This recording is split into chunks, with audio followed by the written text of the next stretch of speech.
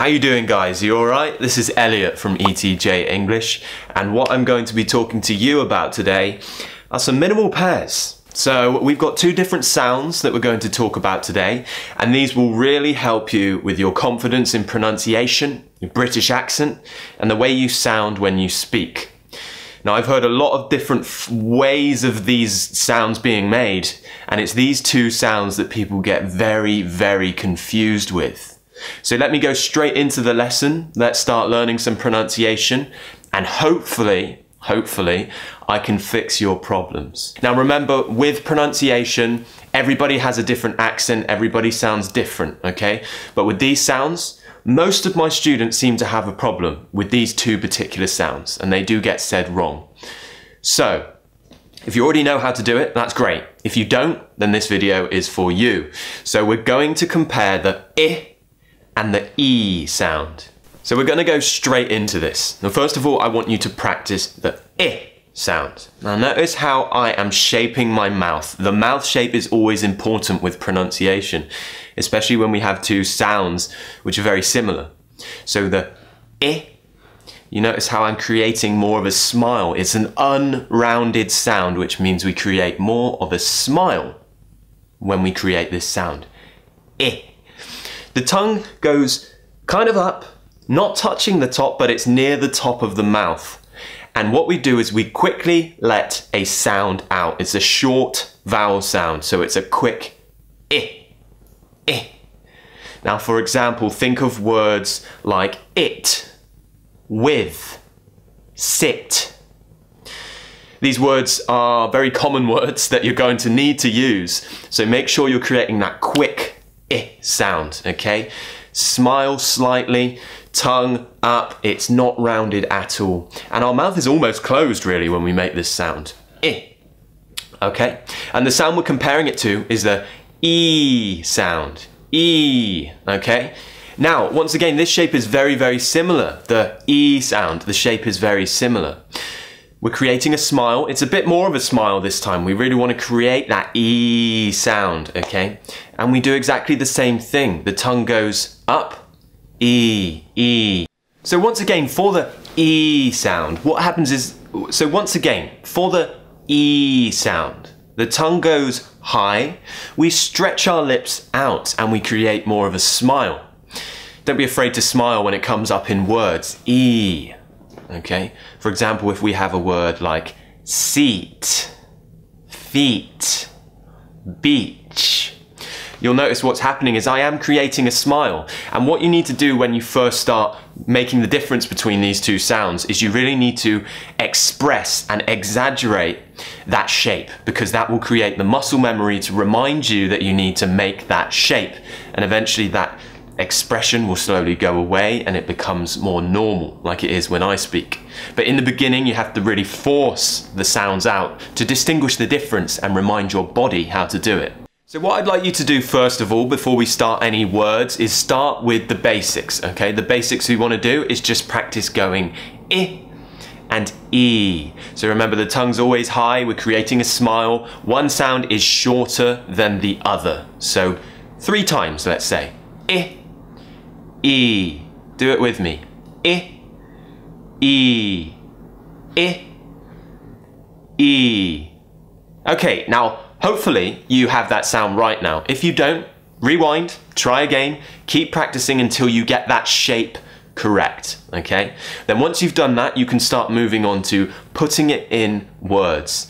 These sounds are really common and they're easily mistaken, so let's make sure we get them right, okay? So we're going to be comparing some minimal pairs, which are really going to help you with comparing the two sounds in sentences and in different situations. So first of all, we have the difference between the words sit and seat. Sit and seat. So why don't we try a sentence? I want to sit in the seat. I want to sit in the seat. Try and get a bit faster every time.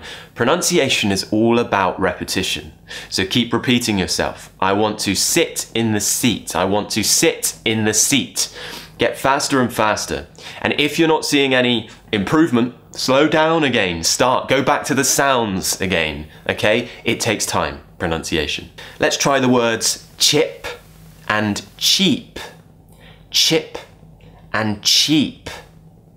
So what we're going to do is we're going to use a very popular British phrase. When something isn't very expensive, when it doesn't cost much money, quite often we say, that was as cheap as chips. Cheap as chips. So just try that for me. Repeat after me. Cheap as chips. Cheap as chips. Cheap as chips. Try and get faster. We've got eat and it. Now these words can come together quite often in one sentence. For example, I could say, can I eat it? Can I eat it? Can I eat it? Can I eat it? And think about intonation there as well. Think about how the intonation goes when we ask questions in English. It's a yes-no question. So we would go, can I eat it? Up, okay? So we're learning some intonation here as well. I'm so good to you guys.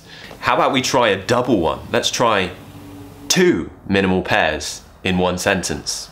Now we know we're reaching the big time with this sound, so let's do it. He's sitting on his seat. He's sitting on his seat. He's sitting on his seat. Try that one a few times. When you get that right, you should be on the right track. So let's just try another technique, which is where you just repeat them over and over again. So what I would like you to do for some practice at home is practice these sentences, but also practice just repeating these words one after another and see whether you make any improvement. So we've got cheek and chick. Cheek, chick, cheek, chick. Deep and dip. Deep, dip, deep, dip. And each with itch. Each, itch, each, itch. And what I want you to do is create some sentences. Use your grammar, use your vocabulary, and use your imagination to create sentences, because it also helps you improve your English when you're learning these words with pronunciation. Create your own sentences using these sounds and practice. So I really hope this helped you. This sound, like I said, most of my students have a problem with this. And even people say, I don't have a problem with this sound. But then when they get in a Skype lesson with me, they realize, oh, okay, yeah, I do have a problem with this sound. And then we spend a while practicing it. It's really important, okay? If you would like my help on Skype with some pronunciation lessons, expressions lessons, British English lessons, provided with voice recordings and images and feedback, then you're welcome to book a Skype lesson with me. You can book a trial lesson. There's usually a waiting list, so you would book the trial lesson and then we would decide a date when we'd both be free for you to start. Thank you very much for watching. I hope you enjoyed the video and I will see you all very soon. Cheers guys, thank you, bye.